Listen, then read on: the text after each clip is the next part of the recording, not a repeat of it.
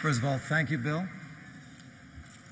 I bring greetings to His Holiness, the Dalai Lama, with deep respect and affection from all of the wonderful and good-hearted people of Chicagoland.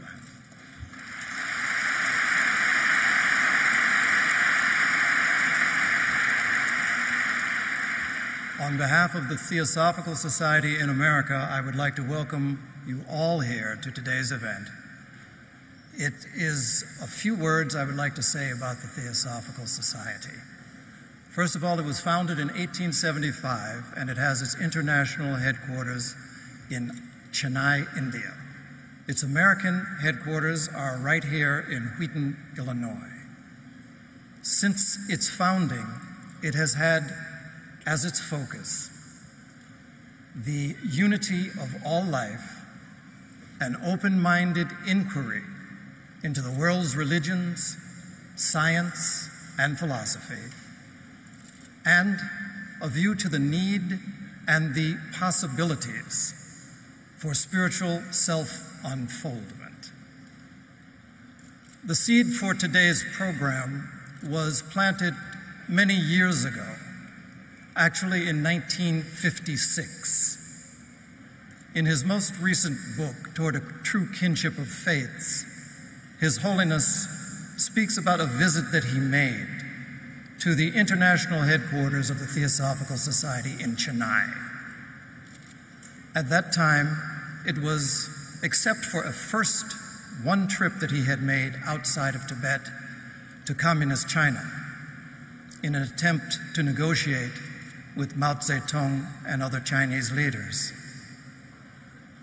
Except for that one trip, it was the first time that he had ever left Tibet.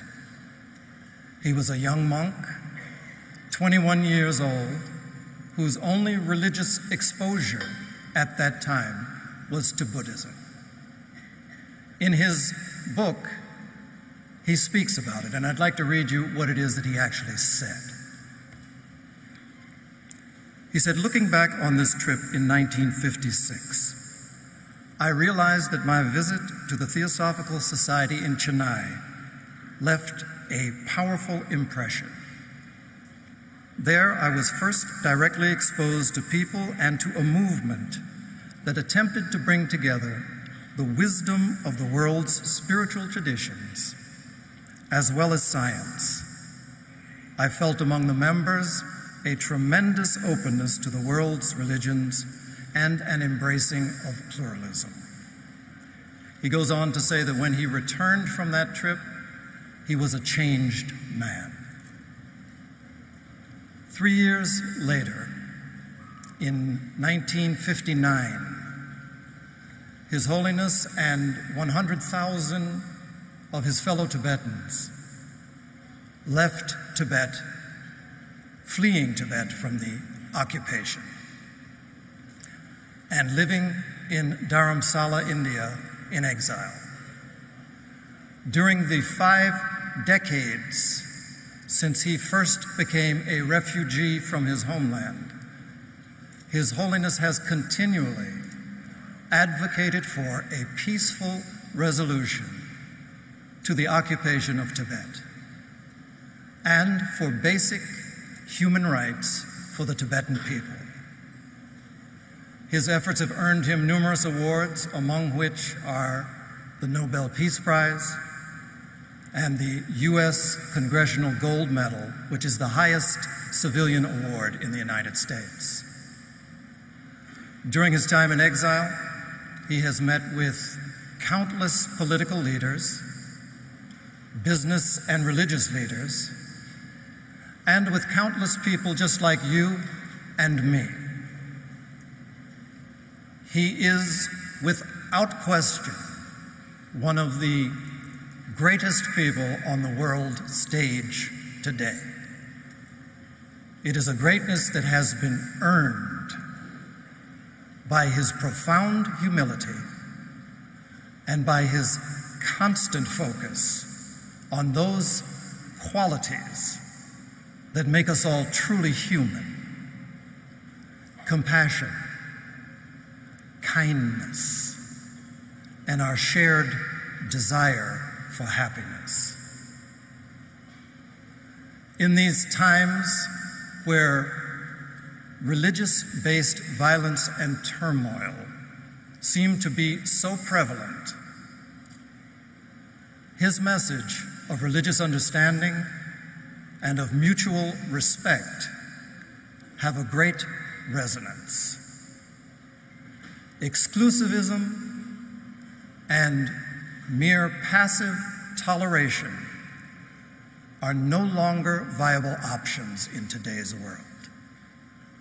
I would like to invite you all now to listen to His Holiness's message about another way of being, a way to bridge the faith divides.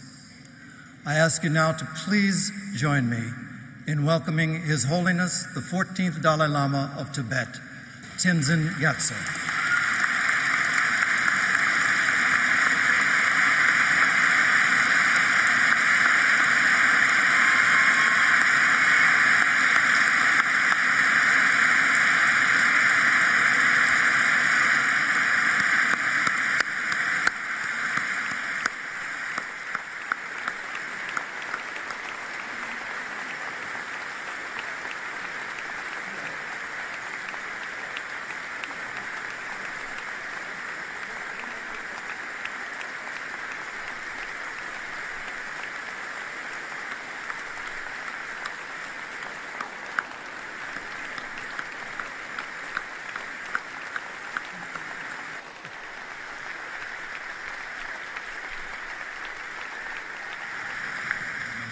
Today.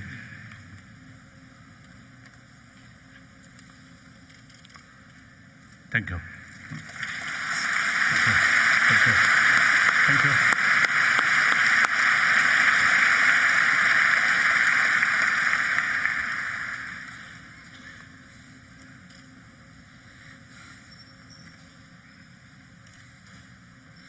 Really beautiful decoration, right?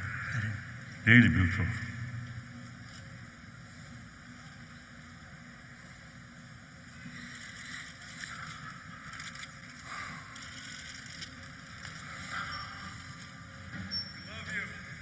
Thank you.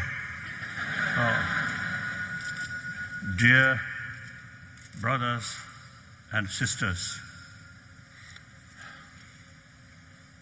I am extremely happy to be here once more in Chicago,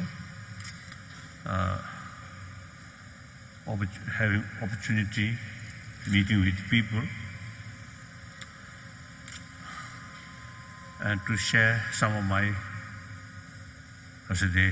thoughts or my own experience.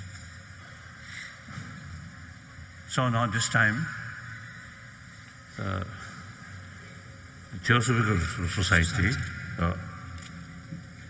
they invited me, and the Theosophical Society, since in 50s, actually 56, when I came to India. 1956. 1956. In South India, the Theosophical Society headquarters in South India. So their spirit respect all religions. And in order to develop respect, you see, in their sort of place, the small temple of all major religious tradition, they built small one. Worship places. Worship places. Worship places.